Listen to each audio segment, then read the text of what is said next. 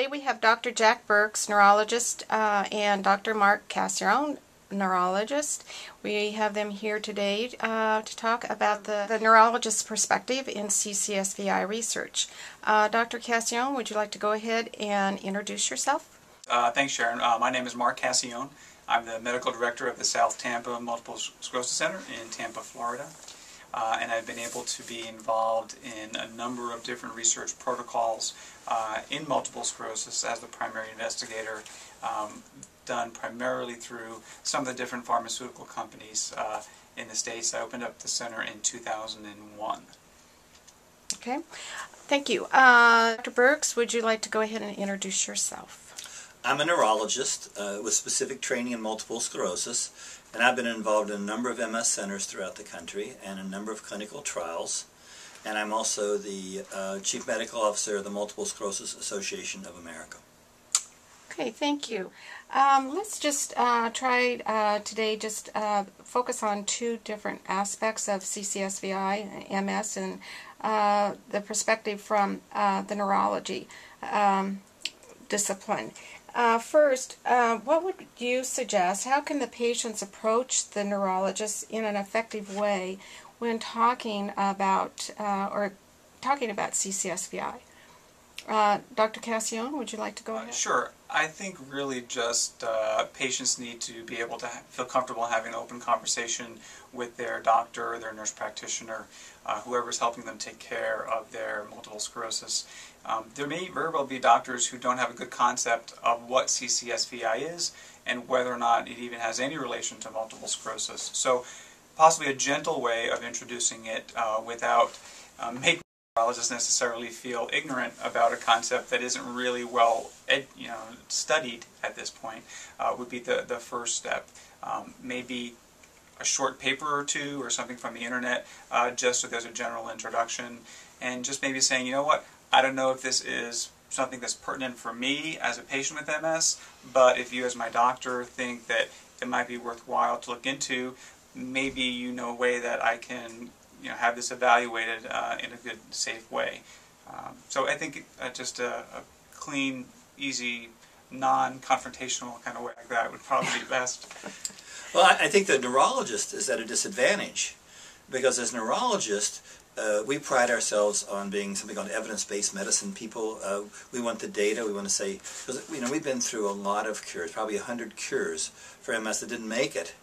And so we're at a disadvantage when we don't have a lot of scientific data to back us up. We have some preliminary data. Some looks positive, some looks negative. So it's hard for us to put that into perspective because we don't have the clinical trials that are adequate scientifically to make any sort of judgment.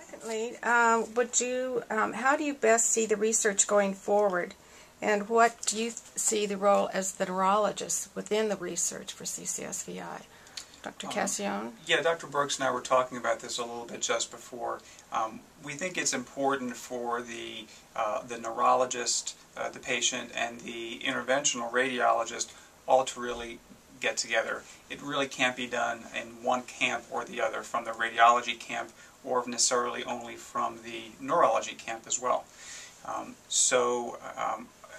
Studies need to be well conceived, controlled with appropriate patients that actually have a clear diagnosis of MS and meet certain appropriate inclusion-exclusion criteria, and they need to be followed in terms of what their neurologic condition is initially and how it progresses or doesn't progress or changes at all, whether there's any type of intervention that's done or if it's just an investigational type of research study looking at whether or not there is any association between venous flow obstruction and multiple sclerosis, or venous flow obstruction and any neurological condition, just as a basis. Now, it almost seems like there's a turf battle, a confrontation between the interventional radiologists and endovascular surgeons and the neurologist, where the interventional radiologists say, yes, we should do this, everybody should have this, and the neurologists are saying, well, what's the data to support that, to put these people in harm's way, to cost them a lot of money, so where's the data? But in fact, I don't think there should be a turf battle. Because if you look at the recommendation of the Society of Interventional Radiologists, the leadership, they have 5 or 6 points that basically says, one, there's no proven value for this yet. It's still in the pilot study stage. Second, we need more research. Third, we need a registry to follow these patients, because if we don't know what happens to the patients, it's hard to know what the value is long term. And there are a number of other things that, if you ask the neurologist, they'd say exactly the same thing. So the fact is, the two groups are thinking alike. And the key comes up, sometimes I think, to the commercialization versus the science. Which comes first? Do we treat 400,000 patients with MS in the United States and then see what happens? Or do we treat 100 patients carefully selected and develop guidelines of whether these procedures are appropriate for MS patients or not? And I think the neurologist and interventional radiologists are actually together in this. They really want to see the science before the commercialization. Dr. Cascione, do you have any remark there? No, I think that's very appropriate. We need to be able to go forward, to be able to analyze the different aspects of CCSVI and what relationship it does or does not have with MS, not only on a basic kind of pathological basis, but also on a more day-to-day, how does this affect the patient in terms of his or her symptoms from MS.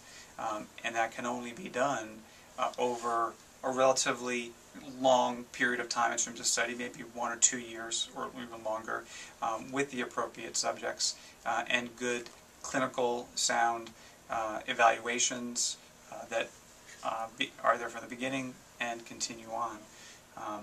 There are a lot of different treatments for MS, as Dr. Burks mentioned, that have come and gone and failed miserably, even though they may have had really good preliminary data. But when you get the subjects that are appropriate to really evaluate it, take it beyond the rat level or whatever, and go into large numbers of people, that's when we get some of our best answers.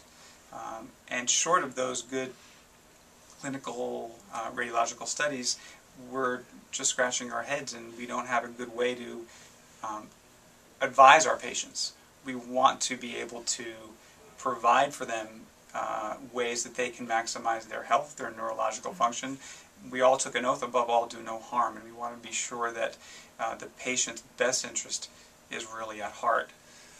And I think that's the bottom line for everyone, neurologists, radiologists, cardiologists. I'm going to throw out another... Okay, go ahead.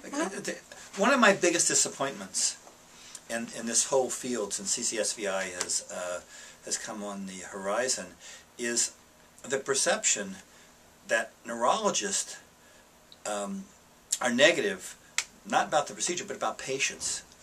And that's very disappointing to me, because the neurologists really do want what's best for the patients. And that what's best for the patient, we're not going to know until we do the research. At the same time, if this were the cure for multiple sclerosis, I can tell you the neurologists would be very happy, because we're all very interested in our patients, and we're interested in the welfare of our patients. But if we find out it may not work, and it may actually be harmful to certain patients, well, we need to know that too. So what we're just looking for is information that can help us guide our patients to the best outcomes. Thinking here of another question. Dr. Cascione, have you been surprised about the patients and the internet and how this has moved? Blossomed? Yes. Yes and no. I learned when I started doing a lot of MS work over 10 years ago that probably out of all different neurological conditions, the people with multiple sclerosis are the most kind of hooked up with each other and with the internet and with what some may consider to be fringe treatments that may not have a lot of scientific merit behind them, whether it be bee stings or hyperbaric oxygen or any other kinds of sometimes treatments that are in vogue for a period of time and then may go away. So it didn't necessarily surprise me that after a TV show in Canada, like the whole world quickly found out about this condition, and I heard about it first from a patient of mine who came in and said, "Hey, I want to have a liberation procedure." And I said, "You want to have a what?" You know. So anyway, so then we started talking, and it was from a patient that I heard, which is usually the case for all of things like that, whether it's low-dose naltrexone or you know, or procarin or what have you. I hear about it from the patients, you know, and then we find out about it. So I wasn't necessarily surprised, but in the past year, it's just been amazing how much it really has blossomed in terms of you know, people's interests, and I think when more research has been going on, whether it be up in New York or in California or whatever, beyond what might have started in Italy, it's lending more credence to the fact that we're starting to at least glean some information about it, which we didn't have beyond Dr. Zamboni's 65 MS patients initially. Okay. Dr. My Burks? most pleasant experience with this whole thing has been the unification of the data with the CCSVI Alliance, the patient organization, which is a very fair and balanced. Both sides just will give you the facts. We'll give you the data that says it doesn't work. We'll give you the data that says it does work. So you're familiar with that, and that's been very different. Because in the past, when we've had snake venom and bee stings and stuff like that, the patients have usually been on one side, that they're the gung-ho against the doctors. Well, there's a patient organization, CCSV Alliance, that's actually saying, we want to provide balanced information. And so people who go to that website actually can understand both sides. And that to me has been a very positive experience for me. Getting back to something Dr. Burks had mentioned earlier, there does seem to be a perception that if a patient is told no by his or her neurologist that treatment X or Y or Z isn't good for that person, then the neurologist is a bad individual. The neurologist doesn't care about me because he said no. Clearly, if he cared about me, he would want me to try anything I can because I have a progressive neurological condition. That's just not always the case. It is possible to do harm to people with some of the stuff that's out there that isn't well researched, and I think it really I know Dr. Burks well, and for myself personally, I know that we kind of are almost hurt personally as individuals, as human beings, when a patient assumes that simply because we don't recommend a particular treatment that may have some risk to it, that we don't have their best interests in heart. That's exactly what we do have. We're trying to offer good, sound advice for people that's based on good evidence-based medicine, not just what's an in vogue phenomenon or interest. Okay. I think one of the reasons for talking about this is to actually get the interventional doctors and the neurologists together so that patients can actually be evaluated in a systematic way. Because the interventional radiologists are very good at what they do, and the neurologists are very good at what they do, and one of the things we're very good at is evaluating patients. So having the two working together, especially with the influence of the patient groups, saying this is where we need to go, these are the questions that we have, it's a great combination, and I'm looking forward to those collaborations. I think we're almost 15 minutes, so I think we can go ahead and close. I want to thank you both for taking the time out this afternoon to speak with us, and look forward to posting this on our website. Thank you very much. Thank you for the invitation.